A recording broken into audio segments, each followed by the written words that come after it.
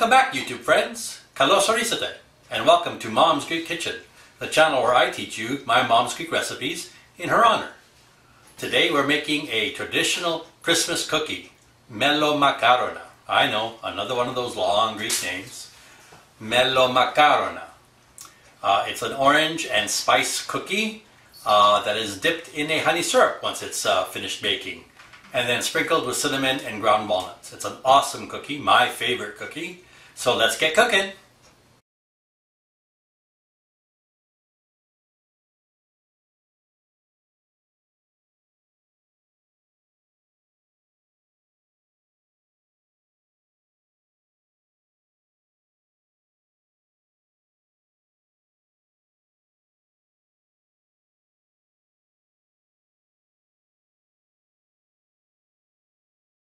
Alright, time to start. So, I'm starting with our liquids. So I've got our sugar in there. I've got our orange zest in there.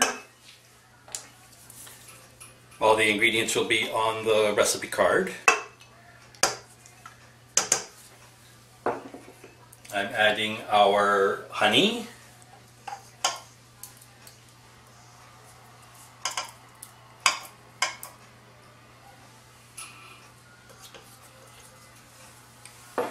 I'm adding our egg yolks.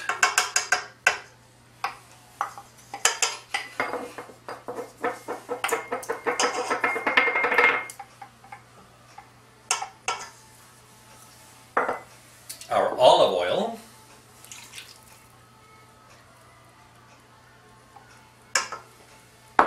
And our vegetable oil. So, as you notice, there's quite a bit of oil in this cookie, which makes them a very short cookie. They're actually quite nice before they're dipped in the honey syrup, but they're better once the honey syrup, of course, goes into them. But they're a nice short cookie, great for dipping in coffee or tea before they are dipped in honey. So you can basically make it two ways. So I will start the beater now. And we're going to mix this for about 10 minutes.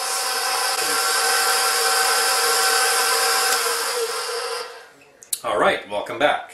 So, our next step is to mix our spices, our cloves and cinnamon and our salt, into most of the flour, not all of it, because you don't know how much you're going to need at the end. So mix most of your spices into your flour, as well as your baking powder. And give it a good mix to distribute the spices. And we'll set that aside. That's going to go in right after our next step.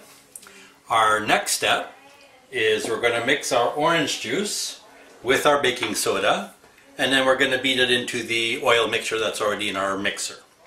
And then we're going to gradually add our spiced flour, and then we'll add enough more flour, plain flour, to get to a stiff dough that is easily shaped and doesn't crack too much when you handle it.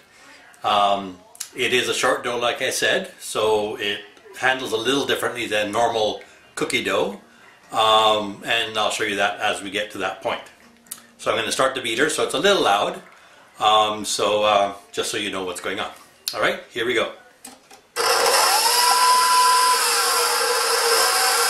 I'm going to add the baking soda to the orange juice, and it's going to start to froth, and I'm going to immediately put it into the oil mixture.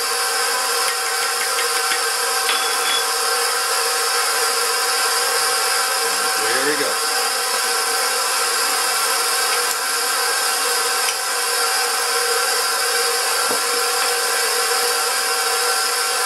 Alright, and now we're just going to start adding the spiced flour. Normally I have my splash guard on, but you guys can't really see, so hopefully I won't make too much of a mess.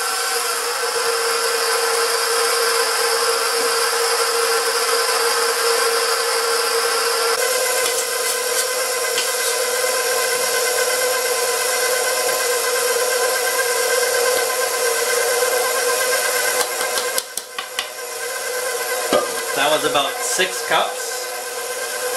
Let's see where that gets us.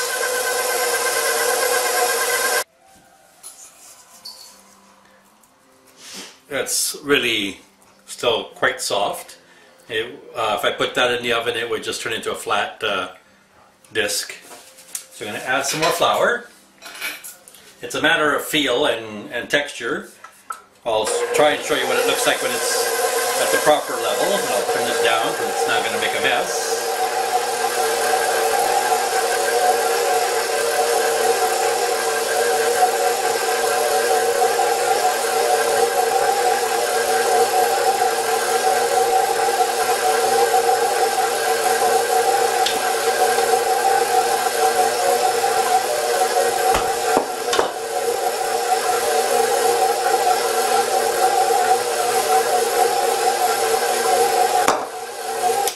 See if I put it in the bottom, if it'll make as much of a mess. That was my lowest speed.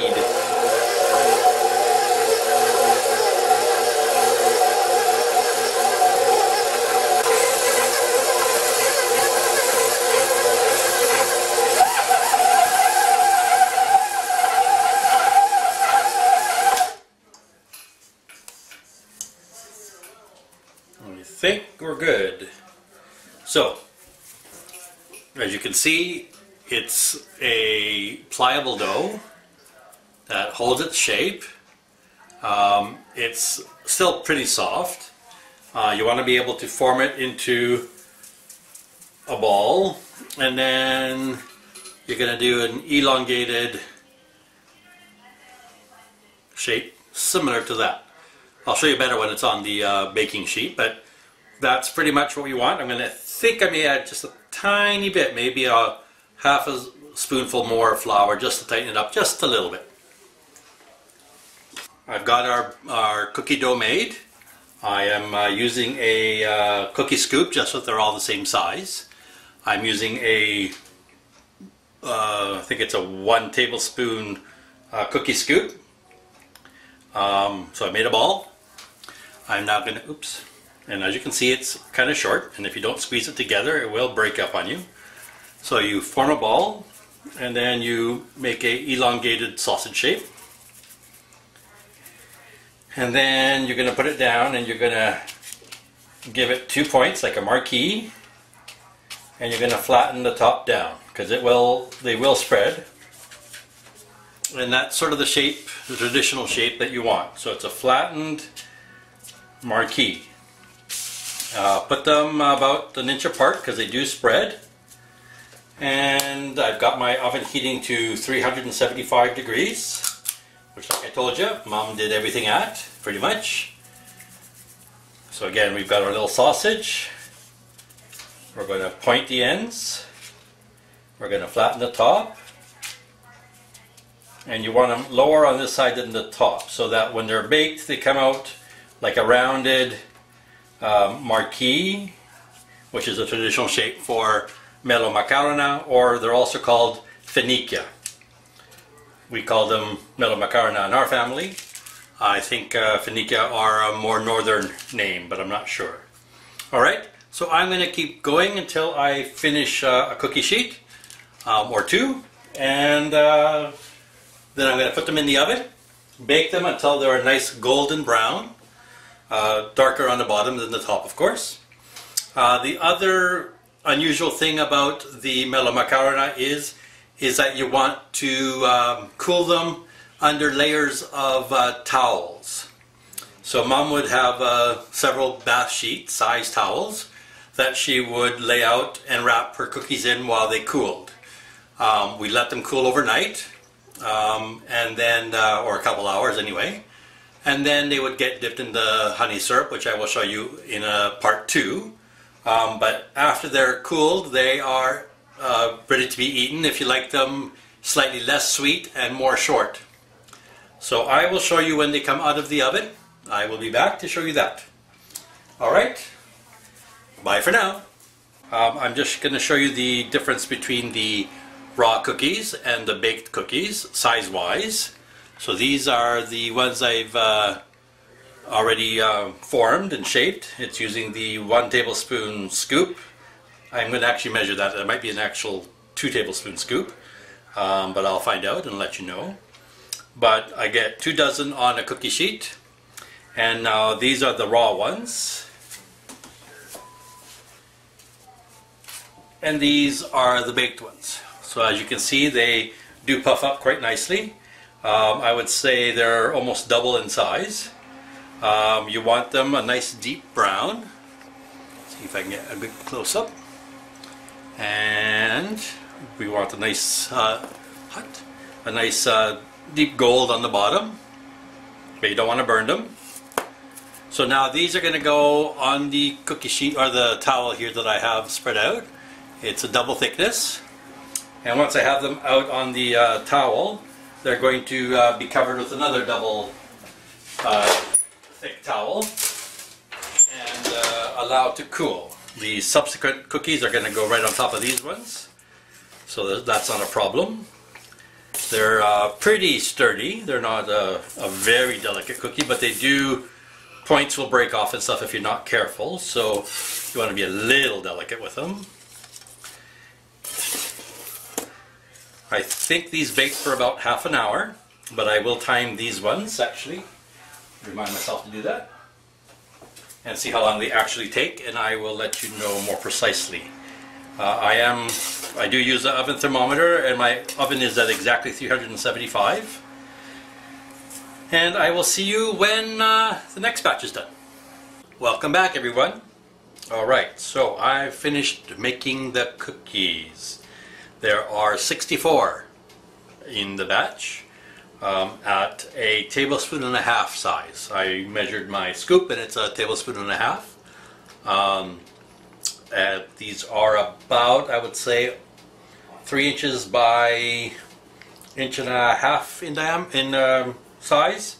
So you can guesstimate what you want to make. You can make slightly smaller ones. I wouldn't go much bigger. These are a good 2-3 bite cookie. I'll hold one for reference, so that's about the size they are across my fingers. So yeah, I'm going to guess about 3 inches or so. I will break one up just to show you how short they are. So they break pretty easily. They will crumble. So they're quite a short cookie. And they do taste good at this point, but they're not very sweet. They only have a cup of sugar in that whole batch. They get a lot of their sweetness from the honey syrup, which we will put on them tomorrow. So I'm going to cover these guys up. Oh, it took exactly half an hour at 375 by my oven thermometer, a separate oven thermometer, not the built-in. They're never accurate, or very rarely accurate. So yeah, we're going to let these cool, and we will come back to them when they're cool tomorrow. We will make the honey syrup for them, dip them, decorate them with the cinnamon and the ground almonds, and I usually put them into individual muffin papers or cupcake papers to keep them from sticking to each other, and they look pretty in a white or a silver or something of that sort. Alright, so thank you very much for watching, and I will see you in part 2. Take care. Bye-bye.